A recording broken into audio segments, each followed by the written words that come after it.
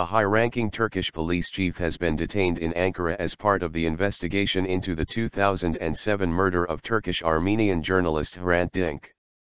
Ramazan Akyürek, who was detained in Ankara on February 26, had served as the head of the police in the Black Sea province of Trabzon between December 2003 and May 2006.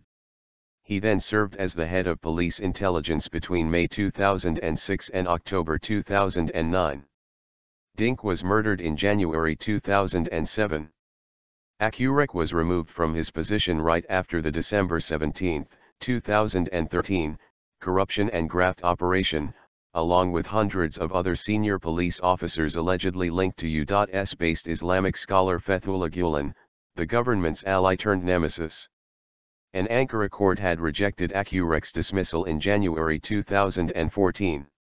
The Istanbul prosecutor's office initially aborted an ongoing probe into the alleged negligence of 9 public servants, but the 8th Heavy Penal Court in Istanbul's Bakırköy district cancelled the decision, reopening the probe on June 6, 2014.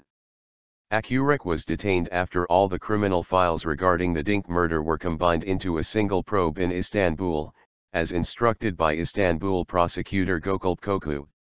In his testimony in October 2014, Akyürek had placed the blame of the murder on the Istanbul police director, while using the phrases "I don't remember" and "I don't know" a total of 27 times in response to the prosecutor's questions.